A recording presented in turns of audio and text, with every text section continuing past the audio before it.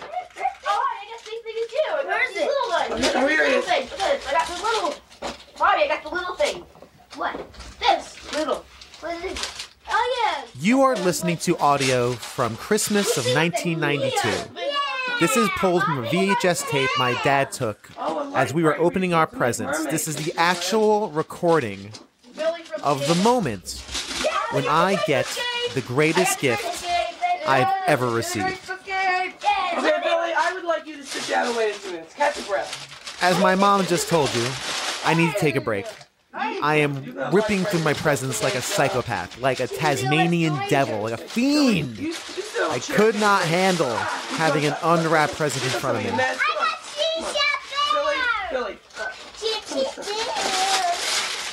I got cheese shop bears, Mom. Good. My brother at this point had already received his Game Boy, which was amazing for the time. We'll be over in 30 seconds. My sister has a talking bear that would haunt us for years. Years. This thing would haunt This us. is my big one. And I'm just sitting, waiting for the fateful moment.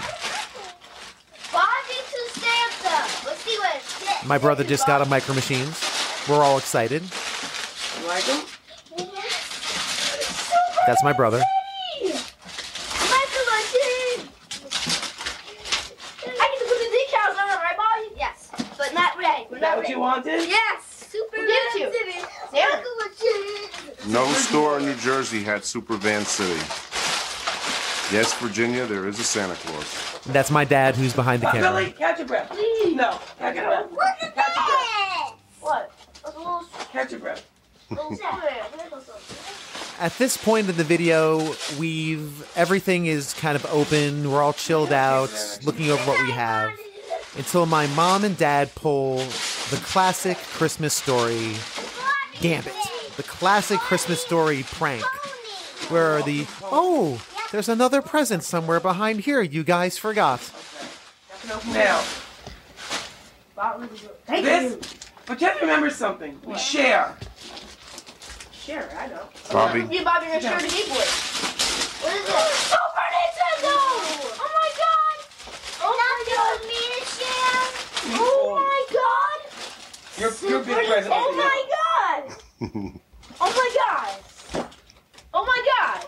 that's all I can say Oh is, my oh God. my God. Oh my god! The look on my face is of complete surprise. Am I dreaming? I think I'm feeling ill. Oh my god, no. God, is this like a rental or something? It's like a rental. Oh my I god. had these hidden so you wouldn't open them by accident. And here come the games. That's the end of them. Is this I mine? had this hidden so you wouldn't open it by accident. I think I know what these are. I think I know. Yours. I had those hidden because I didn't want the boys to see them. My brother receives one, I get one. No, it's Mario Paint! I got Mario If you open Paint. that first, it would work. Mario Paint! Alright, I'm better! Hey! Oh, you got Turtles in Time. And my brother Now, got if you Turtles in don't Time. want that, I'll get you the wacky races. But I thought wish you you'd could rather see have this, and maybe one day I'll put this No. up. This is Super Nintendo That's game! Super This is Nintendo. awesome! This is an awesome game!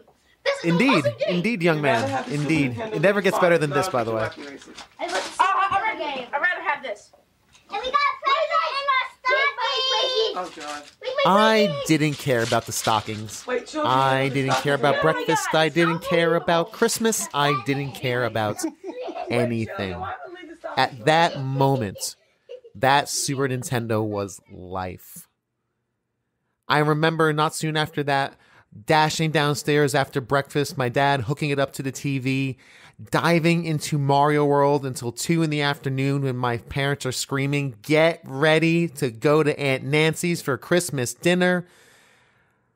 And just having that moment of, it'll never get better than this. Like, this moment, this system, these games are the pinnacle. It's not going to get better than this. The reason I play this rather long clip before the Super Nintendo episode is because I think most, if not all, of the people I've interviewed so far for this show who have expressed a fondness or a love or for some even a devotion to the Super Nintendo, I think every single one of them can relate to that exact moment. The moment where they opened the gift or opened the box and took out that gray plastic piece of beauty and all of the potential it represented. On this episode of A Gamer Looks at 40, we are going to look at the Super Nintendo, the system it was, the joy it provided, and all the memories wrapped up therein. Plug in that cartridge and flick on that chonky old purple power button. Let's take a drive down memory lane with the Super Nintendo.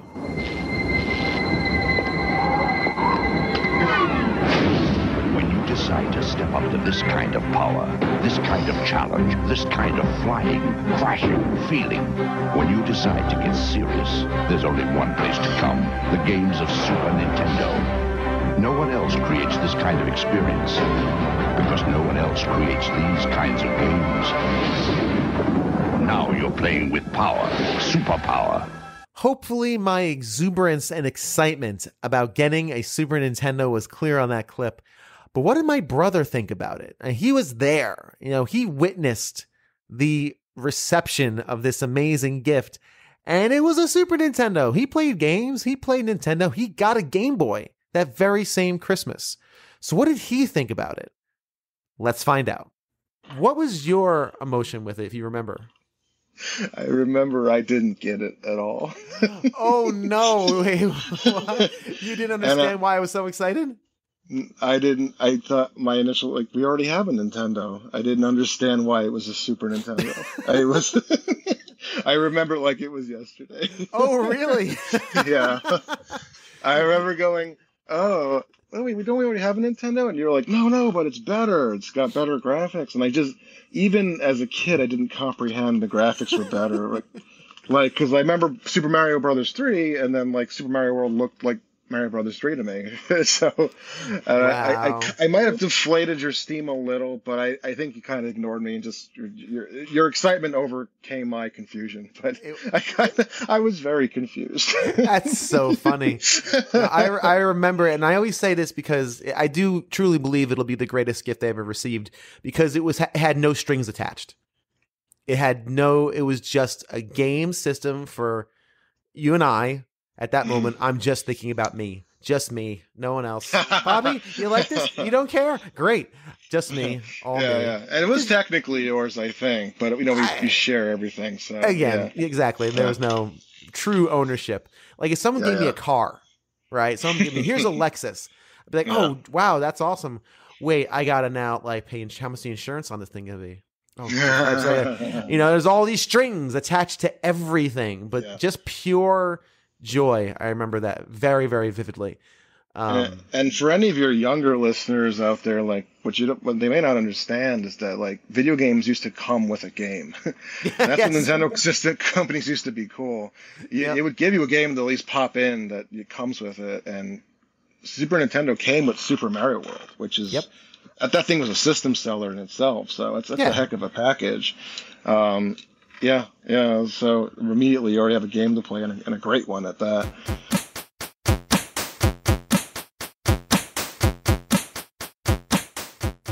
Now, everybody I've interviewed for this show has some sort of story revolving around how they received their Super Nintendo. But Blue Williams, a regular on this program, has a very unique one that, honestly, you must listen to. Let's do so right now. So this time around, last time we were talking about the NES and Game Boy, we're moving up the calendar to the 16-bit era. Now, were you Genesis or SNES in your house? Or both? We were solidly Super Nintendo, not necessarily by choice. We did ask for both. But wow, wait a minute, you asked for both? That's pretty daring. I mean, yeah, but I can tell you the story of how we got our Super Nintendo. Yes, please. Okay, so it starts in the summer of 1993. There was a family in our neighborhood, across the neighborhood, and they were going out of town, probably on vacation for a week or whatever. So they promised my two sisters and I $5 each if we'd come over every day and we'd water their plants and we'd pick up their mail. Okay. So I'm 12 years old. My sisters are 9 and 6. So we go over there on the first day, kind of trudge our way across the neighborhood, like, let's just get this over with. We walk in and like I stop short because they're in their living room is like the beam of light from heaven shone down, the Hallelujah chorus. They have a Super Nintendo. Wow. Now, the Super Nintendo had released in 91, and it was 93 at the time, and we still didn't have one. So to see one in real life, it was like, oh my God, this is like the peak of existence. And they had, they had some football games and baseball games because they had boys, younger boys, which is why I never hung out there and didn't know that this family had a Super Nintendo. But they also had Super Mario World and Super Mario Kart. Okay. So that's what we did the whole week that we were over there. We just told our parents, oh, no, we're getting the mail. We're watering our plants. And then we spent every waking moment over there playing Super Mario World and Mario Kart. And it was like the best week of the whole summer. And then eventually, of course, the family has to come back. So... but by then I'd seen the light. I was like, I can't go back to my pre-Super Nintendo existence, right? Right. So I was like, how am I going to get a Super Nintendo? So a couple days later, we're at Costco with my dad, and we pass a display of Super Nintendos. This was back in the day when they didn't lock the electronics up. They just had them sitting out there on the shelf like anything else. Yep. And so... my dad is there to buy supplies for his office. He's buying paper and envelopes and stamps and coffee creamer and all this kind of stuff. So he's super distracted right now, right? Like he's trying to remember all the things that he has to get. And I have this great idea that I'm going to grab the Super Nintendo, I'm going to shove it under the other stuff. And he'll just buy it and not realize what he's done, right? Of course, because that's how that works. That's how that works. That's right. So we get to the checkout. Of course, he notices that there's an extra $200 item on the check. And I was like, oh no, I'm busted. I'm doomed. And but for some reason, like there was this moment where he didn't immediately get mad. Ooh, okay. And so I was like, we have a chance. And so like I smiled like my cutest smile, and I like pushed like my 6-year-old sister forward because she still was the sweetest one. And please, Papa, please, can we have it? And he just starts laughing. He doesn't get mad. He just like doubles over and starts laughing and actually buys it for us. Wow. I know. That's so good. So it worked. Your scheme. It worked. Like, I don't know. I don't know what my long-term plan was. Like, surely if he didn't notice it, then he'd have noticed it eventually plugged into his living room and that his children were playing it. But what's this new device? This is the same one. They just, you haven't seen it in a while. Yeah, hasn't been out of the closet. Yeah, that's really cool. That's sweet. It's funny. I'm listening to the story. I'm putting myself in your dad's shoes. If my kids did the same thing. Like if my son decided to be, devious and just like pull one over my eyes, I don't know what I'm thinking. Like, would I just get it for him because clearly he wants it so much? I don't think I would get mad. I wouldn't get mad. I think I would laugh, and I would probably say no.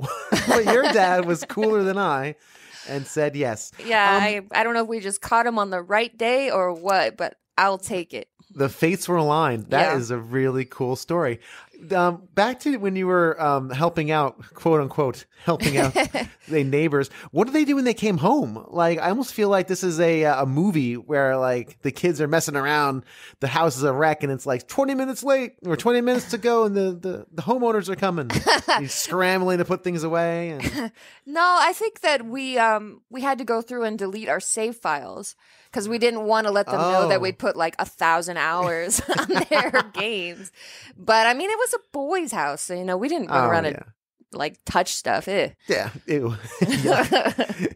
That's funny. Cool. So you spent the whole time there. That's great. Mm-hmm. Well, what an introduction and what a story. That's really awesome.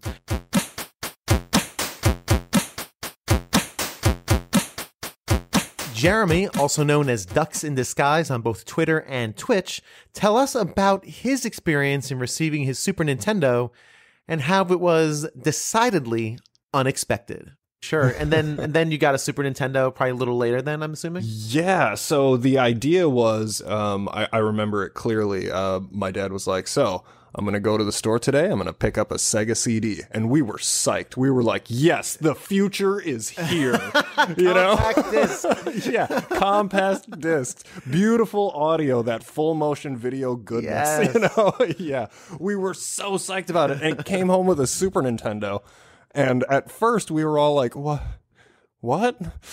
I thought we were stepping into the future. Little did we know, he made the best decision ever that day. A wise man. Yeah, so we got the console and just Super Mario World, what it came with, and I pretty much memorized that game. I can play through it today, no problems, remembering every level. I absolutely love that game. We just played the heck out of that thing over and over and over again before we even started buying new games for it. But that was really, I think, the Super Nintendo. Yes, I started with the NES, and I loved those games. But the Super Nintendo is where it was like video gaming is my thing. I really enjoy this now. Everything from the wonderful platformers, the RPGs that are classics on there. I'm not huge into turn-based RPGs anymore, but there were some good ones in the early Final Fantasy series, Earthbound, Chrono Trigger. I mean, some of the greatest 2D classic RPGs are on the Super Nintendo. Yeah, no question. There's no question that the SNES was the RPG machine. I mean, right. There's so many great ones. You know, even like your Illusion of Gaia and Secret of Mana, and I mean the list goes on and on, right? Right. I mean, Breath of Fire series. I mean, it's insane how many classic, just incredible RPGs were out for that system. What? Oh, go ahead. Yeah. Yeah, I was just going to say that in general, all the genres are pretty well represented on both those consoles, on the Genesis and the Super Nintendo.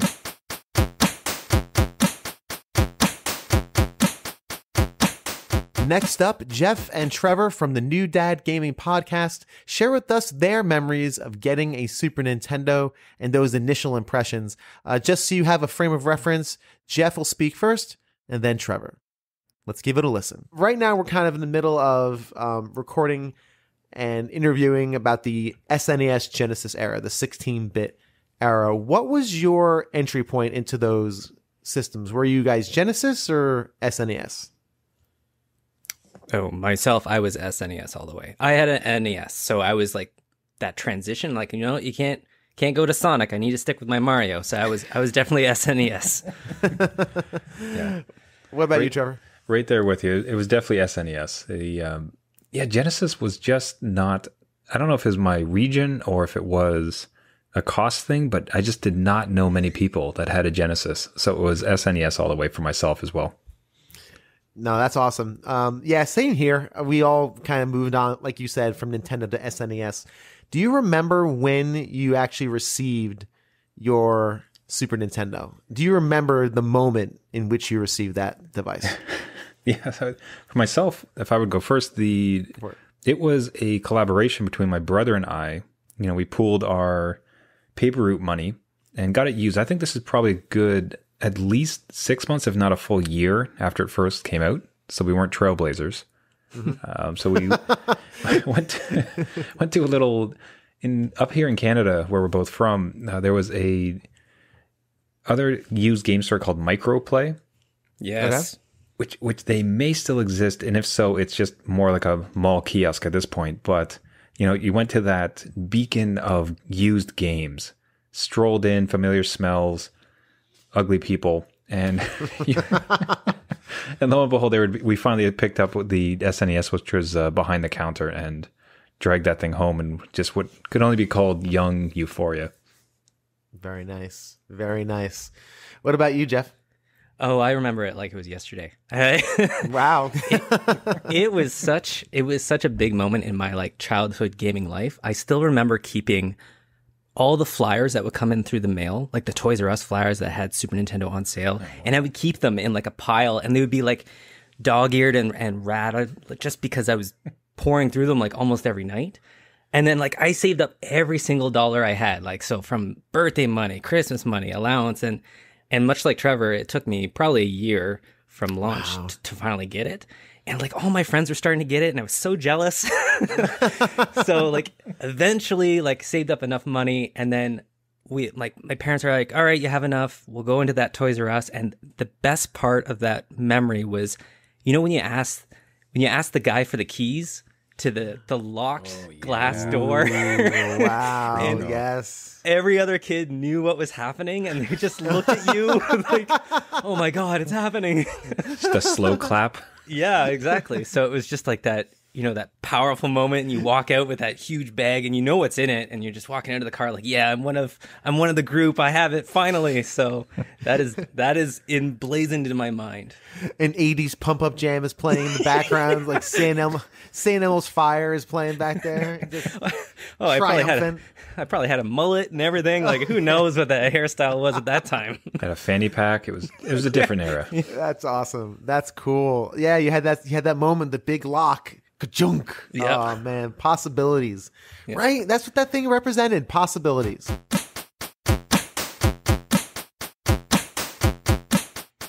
Next up, Ryan from RGB High Score shares his story of acquiring his SNES and the pain it required to do so. So you mentioned the 16-bit era is kind of when you first kind of not entered into games, but really cemented gaming as a piece of your life. Absolutely. What was your first entry point into the 16-bit era? So I remember this. I don't know why I remember it so well, but when we were young, we probably picked up an NES probably in '89 or '90, that Christmas. So we were late to the game. Of course, I was born in 1985, so I was very young at the time. I was 4 years old. It was more for my brother, but I probably ended up playing it a lot more than he did. And so one of the interesting parts is that we didn't get into the Super Nintendo in 91 when it came out. It was more probably like 93 when I got access to it. And I remember the first time I got a chance to play it, we were in a Caldor. Which I remember Caldor. Yep, absolutely. Right? East Coast. What's up, Caldor? I think it's defunct now, if I remember right. So does they do not exist. Yep. Nope. Caldor, Bradley's, none of those exist. Man. Oh yes, yeah. So there was a demo unit that was in the store itself, and there was a bunch of older kids. They were all in big starter jackets, and they were playing, if I remember right, it was Super Mario World. And I was standing there watching them in awe. So, this is like Twitch back in the day. Yep. And so they were struggling with this part of the game. So having some kind of moxie, I don't know why it is that I would say that to kids that would clearly beat me up, but I walked over to it. And I started doing really well with it. I was playing. I was able to clear some of the levels for it, and they got a little salty about it. No. Right? So they had mentioned to me that unfortunately Santa was not a real thing. Is kind of like no. Yes. Wow. That was my hey mom. I got a question for you. Oh no. Yeah. Oh no. What evil children. Right. Man, kids suck. Yes, they do. They really do sometimes. Man, that stinks. So, but just because you showed them up onto Mario World, right. So was your goal was like, that's it. I am gonna master this game. I'm gonna take it from here. Oh yeah, for sure. Maybe. Okay. I was kind of joking.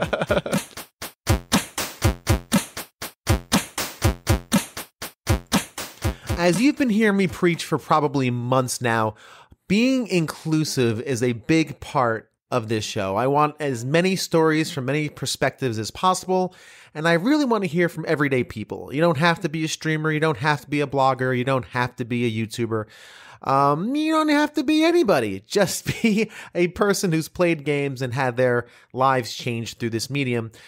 Steve Luzader is just such a person. I put out a casting call on the I Watched the entire Overblood Super Replay group on Facebook. It's a mouthful. And Steve is one of the people who responded, interested in joining me on the show. So here he is talking about his Super Nintendo memories.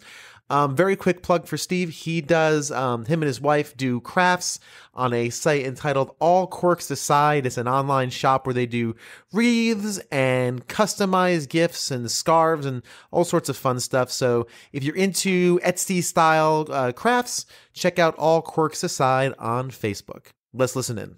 Were you a Genesis kid or a SNES kid? I was an SNES kid, and that was mostly because a guy that I knew in high school back when we were friends, he had it again. Sometimes I was a little behind on the systems, but it wasn't usually that terribly big of a deal because even when I was hanging out with him and we were playing on the SNES there, I got a wide experience of games. The thing was, I don't think the SNES actually came into my household until it was rather late in the cycle. I want to say ballparky somewhere about 93, 94. Yeah. Because it wasn't too long before we went and got our first PlayStation. But I still got, a wide variety. We still rented a whole bunch of games and I read a lot of the review mags and things like that. So, I still had a healthy dose of it, though. And it's still to this day probably my favorite console.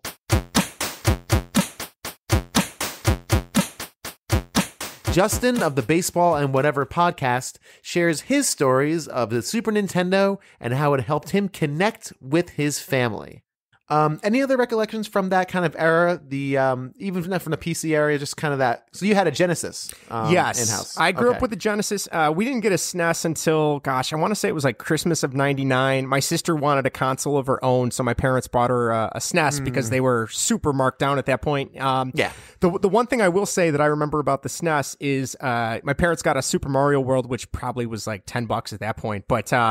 We got it, and she's a couple years younger than me, and she's not the biggest gamer, but we literally, that winter break, we played through all of Super Mario World, got to Star Road, and that is probably one of the only times I think the two of us would actually sit and play video games together, because she wasn't a gamer by any stretch of the imagination. So definitely, that is probably my biggest SNES memory.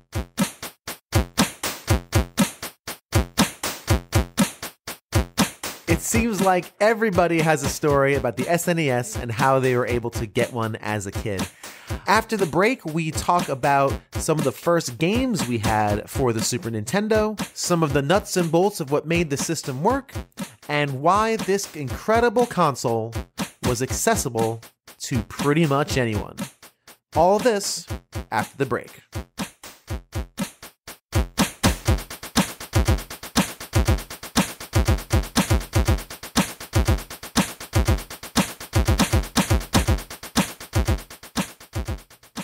Huzzah and hooray! MageCast, the long-dormant video game podcast that dissects games to its very elements, has risen like a phoenix from the ashes. Join host Moses Norton, known as the Well-Read Mage on Twitter, as he and a rotating cast of fellow soothsayers evaluate games one bit at a time. As of this recording, the Final Fantasy VII Remake episode should be live, and while I haven't heard it yet, one glance at his Twitter suggests it'll be a spicy one. Follow Moses at The Well-Read Mage for audience input, alerts when new shows are released, and general chuckles. Very excited for version 2.0 of MageCast.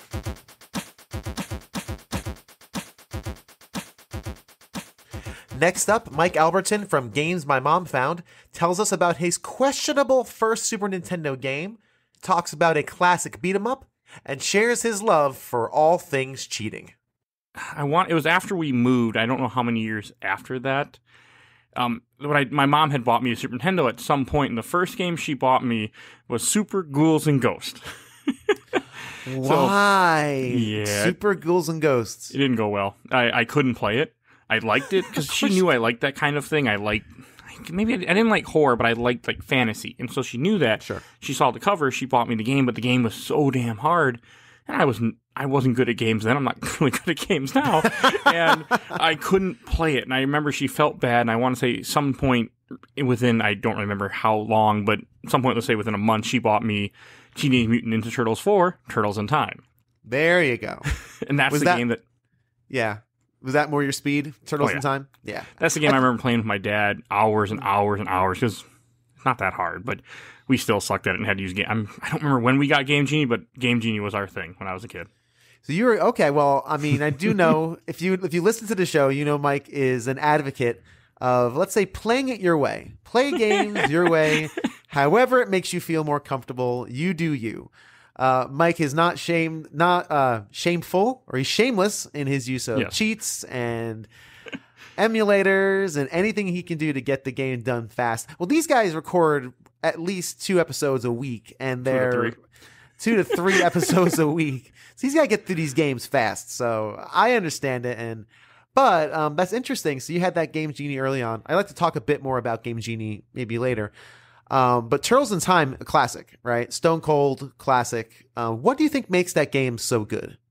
It's easy to pick up. It's still fun to this day. It's not overly challenging like some beat 'em ups are. It's very approachable. The colors are very bright. The characters are, everything is very lively, and you see characters that you're familiar with if you're a fan of the cartoon. But even just the way the game does it holds your hand enough to keep you enjoying it, but not enough to irritate you. Like another beat 'em up from that time was like Captain Commando game where I played. It was very much an arcade game and felt like an arcade game where it wanted to take all your quarters. Where Turtles in Time didn't feel like that on Super Nintendo. Yes, it wanted your money, but it didn't beat you down like an arcade port would normally.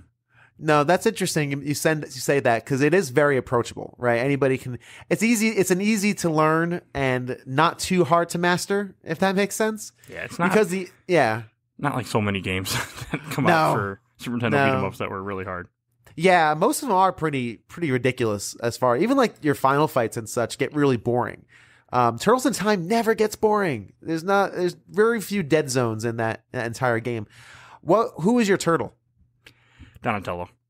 See, good man, salt of the earth, backbone of America. I always loved Donatello. That's my favorite turtle to this day. Still, yeah, same. I was always into Donatello. I just like him for the reach. His reach is so choice in Turtles in Time. Really good in that game. Yep. Good deal. And what's your stage of choice? What's your favorite stage? Oh, I know the one that really always stuck with me as a kid was the prehistoric one.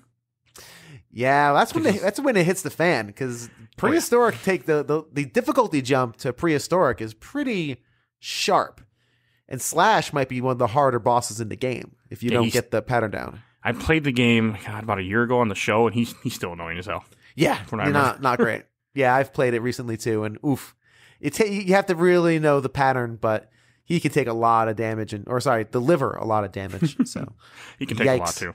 Yep. Good stuff, man. And Super Ghouls and Ghosts. Have you ever returned to that game? Once. In high school, a friend of mine, we both decided we're going to sit down and we're going to beat it finally. Now, the catch here is we were playing this 2 players. One guy had the controller and he played the game. The other guy hit Shift F1. F1 to load, Shift F1 to save, F1 to load. So we would make jumps and then I would hit the load and save button for him, and we played that way. Are you tag team save scummed? Like, is that what you really did? Only way I've ever seen the end of that game. It's just, I want to say we had controller, but actually for the fact we might have actually had to play it with a keyboard, where he was operating the keyboard to move around and I was hitting the save button, but I don't remember. It's been a long time and it wasn't good. Wow. But you saw so you went through lengths to get through that game. Wow. It took us a while too. Why don't you just plug in the old Game Genie and I'm sure there were codes? There weren't Game Genie codes for that game that worked, if I remember correctly.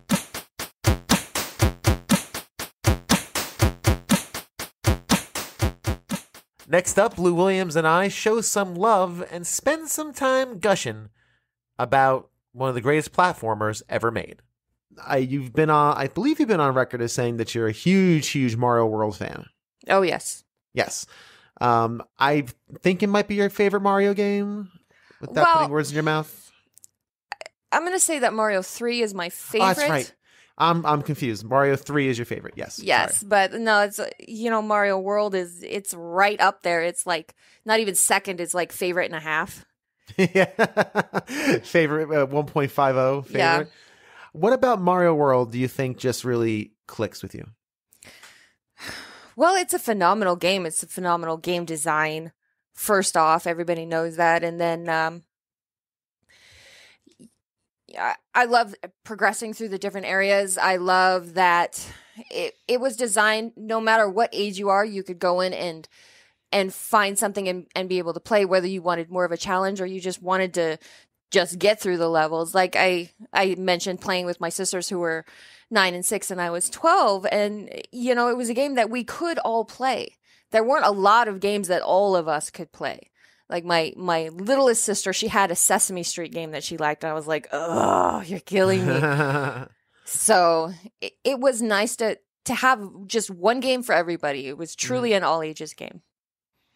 Yeah, that's really a really good point. It's very accessible. Like it's very, everybody can kind of, and it's got enough challenge for everybody as well. Like even if you get to the later levels, Mario World's not a cakewalk game. Like it's got some challenging stuff in there, but there is enough. I think I don't want to say hand holding, but it is definitely enough assist for anybody really to get through it if they really try to persevere. And it's difficult, but it's still fair. It's not like a lot of games of that era where they just, made a super difficult, super unfair game, so you have to play it forever just to get past the first level, and then they called that, a game with replayability. That's not what Super Mario World is. It's extremely fair. So even if you're a young kid, you can still play and practice and beat the game. Yeah, no, that's a really great point. You can still get through it. I would say probably maybe more so than Mario 3. I would say Mario World's probably a little more forgiving. I'd agree with that. But that's just kind of the evolution of the series, I think. It's not like nowadays where, if you fail 5 times, they just let you through. Like, what is it on Mario Maker 2? I think if you died 3 times in a row, then the Luigi pops up. Hey, you want some help? Like, no, I don't. Go away. I'm not 10. I'm a 40-year-old man. I'm trying to win. I'm trying to win, damn it. Please stop reminding me of my failures. Yeah.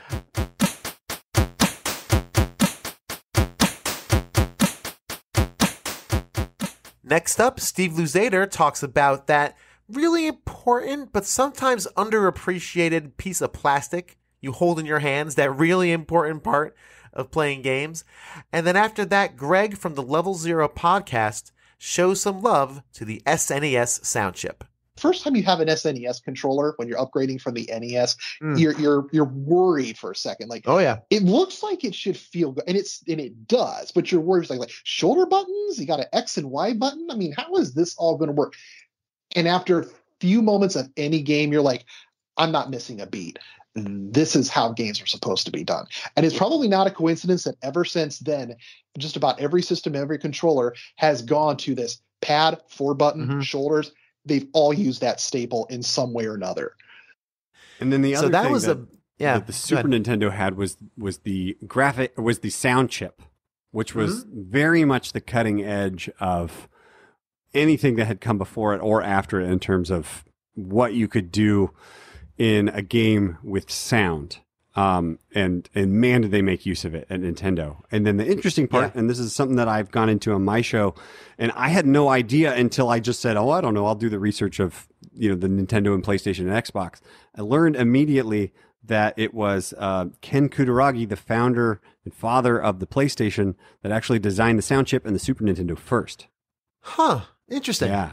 I did not know that. There's a whole lineage of, and if you ever look up Ken Kutaragi, he's one of the most interesting people. He's very much like the Steve Jobs, but of the video game world, and how he pioneered that and then pushed into the relationship with Nintendo. And really, he's the one that made Sony even interested in video games at all. And it was just because he was enamored with his kid playing tennis on the NES. And he was like, hey, I think I can do better than that. And so by himself in his a little apartment, he soldered together the sound chip and did it without Sony's permission, without the executive's permission, made the partnership with Nintendo. And then he designed that sound chip and then eventually got Sony's blessing. And then that went down the whole road of the whole saga between the SNES CD and then the Nintendo PlayStation, that whole thing. So yikes. Yeah. Imagine if that were different, right? If that all that had landed in a different way. It really could have. And it's amazing that the founder of the PlayStation is the one that helped put Nintendo on the map into a new generation with new technology. Gotcha. That's great. That's really interesting. This SNES sound that is something that's kind of a subjective. Some people prefer the Genesis chiptune sound. Some people prefer the SNES, which is a rounder, kind of a fuller sound. And of course, it's about how you utilize it, right? I mean, I think there are some soundtracks on the Genesis that are phenomenal, and I think there are some soundtracks on the SNES that are exceptional as well. I think I lean a little more towards the Genesis side, even though I am Team Nintendo in the Bit Wars. A little bit. What makes you say that?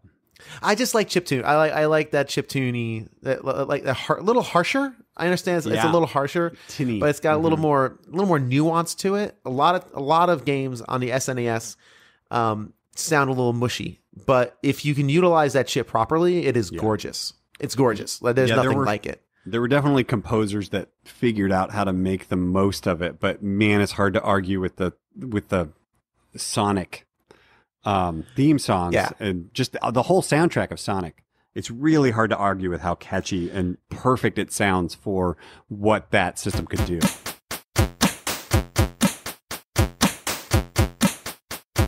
And finally, Blue and I talk one more time about the Super Nintendo and really the heart of it and why it took off in such a major way. It's the fact that anybody and everybody could play it. Anything else on the SNES that really kind of struck you when you were a kid playing it? I guess just that if when I think back on the SNES, I feel like this is where I came into my own as a gamer. I was a little bit older, like I said, 12 when we finally got one. And I think that with the NES, while I loved it, I feel like the games were just so hard.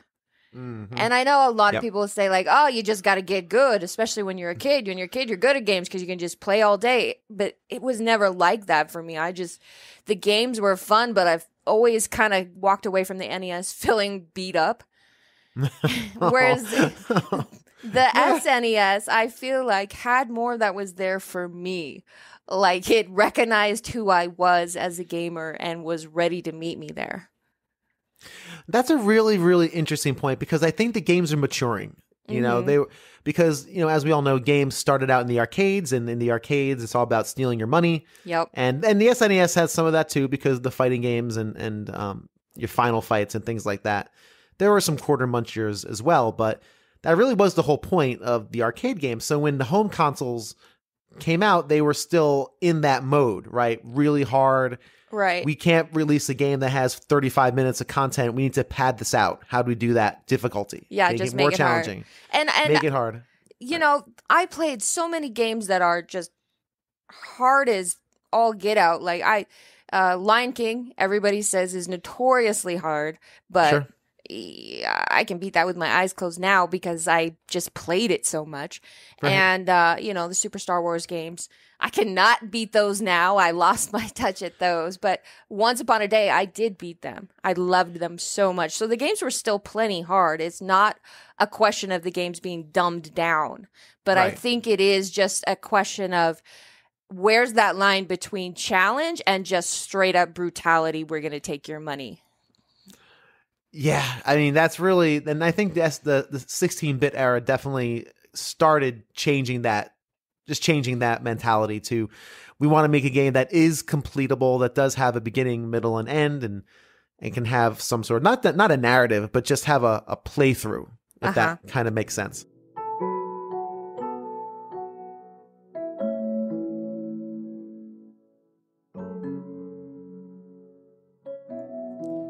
And we haven't even scratched the surface. Next week, we focus on games. Dozens and dozens of games. From the all-time classics to the obscure and strange, we have the entire spectrum covered. I'm thinking at least one episode, but maybe two.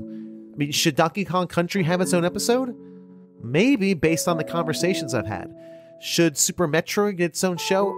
Possibly. Should we dedicate an entire episode to the SNES RPGs? Yeah, that's almost guaranteed. All from a square gray box that yellowed with age, but not in our hearts. Thank you so much for listening to this episode of A Gamer Looks at 40. If you enjoy the show, please follow me on Twitter at AGamerLooksAt4040. If you have a story for the show, we will be going through the entire length and breadth of the history of video games. So if you have a connection, I'd love to hear it. a gamer looks at 4040 at gmail.com. And as always, like, share, subscribe, tell a friend, write a review. All of that helps grow the show immensely. And as always, I'm Bill Tucker. Thanks for listening.